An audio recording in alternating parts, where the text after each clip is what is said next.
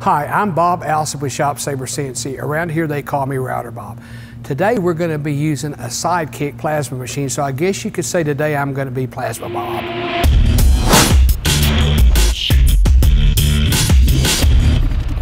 Today we're going to be using a ShopSabre SideKick plasma machine, and we're going to make a really neat product. It's actually going to be a fire pit that's made out of 4 separate parts, and they all fit together. Before we get started on this, let's take a look at the features of this machine. We build these machines in sizes from 4x4 all the way to 6x12, but what really sets us apart is the attention to detail and what we put in component-wise into these machines. These are all welded steel frames, and if you notice, there's at least 6 supports to support the weight. The larger machines even have more than that. And something else that we do that makes a really great machine is the gantry is actually structural steel, all welded, and there's 8 inches of clearance underneath it. You put all that together and it makes a really, really good frame for a plasma machine.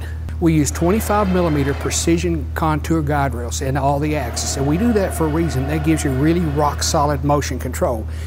Then we actually create that motion with servos, and we use servos because they have more power, they can accelerate and decelerate faster. That makes an improved cut, especially when you're cutting fine details with the plasma. Now we couple those servos with planetary drives in X and Y because that creates really, really rock solid motion, and then that's driven by a precision oversized rack and pinion. In the Z-axis, we actually use a direct drive and a ball screw. You know, another really nice detail we put on these machines is how we handle the wiring. First off, it's robotic wiring. It's designed for continuous flex, so you don't have the breakages down the road after you've ran the machine a while. And we put that wiring in closed wire carriers, and we do that so we keep trash and debris outside of those wire bundles. The final part of motion control is actually the machine control itself. These machines feature our ShopSabre point-and-click control system. Here's what that means. It makes it really, really simple for your operator to be successful with a machine. There's no huge learning curve. You don't have to be an engineer to be successful at this. These machines are available with downdraft tables, with blow-through tables in case you want to create your own solution, or our most popular table, which is our water table. Now this basically is a shallow tank that holds water. There's pieces of metal that hold your material up, and we also put our plasma defense solution in there to keep everything from rusting. So it's a really, really nice setup. Now we've actually saved the cutting part for last. This machine has a hypertherm torch. We also offer the machines without torches in case you already have one. I would highly recommend, if you don't already own a torch, that you source it from us, because that's all covered on our machine warranty. They're also available in different power supply sizes depending on what you want to cut. And of course this machine has our ShopSabre torch breakaway feature in case it collides with something. Now let me show you how easy it is to get a file ready to run on this machine.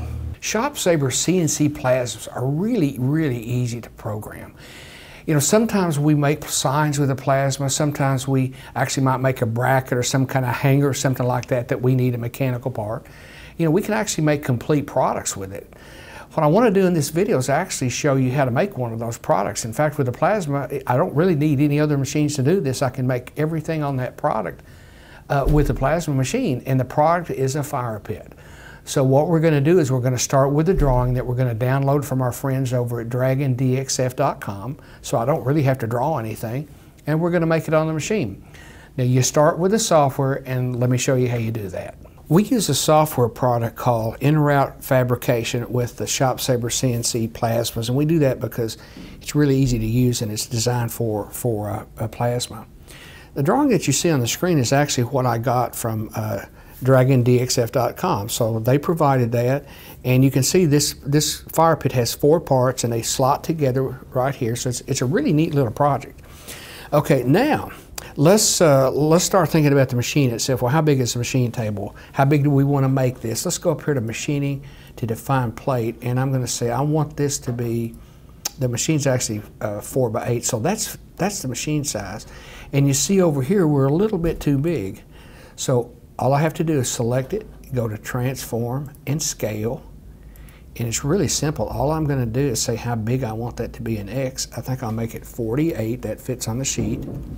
I'll hit apply and close, and now I can just take this and drag it down and put it on the machine wherever I want on the table. So well, that looks pretty good right there.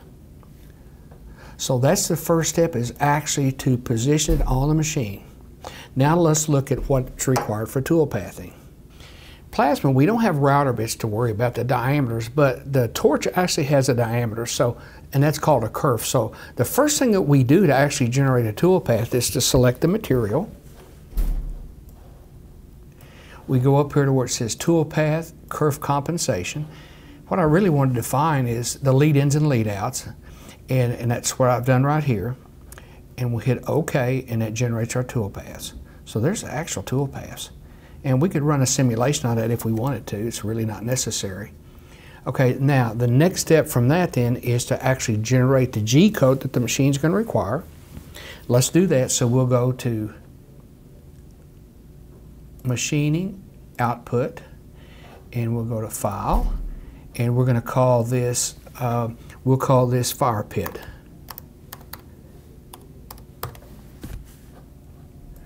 All right, that generates the G code that the machine uses. Now I'm going to send that out to the machine through the wireless network, and let's go make a fire pit.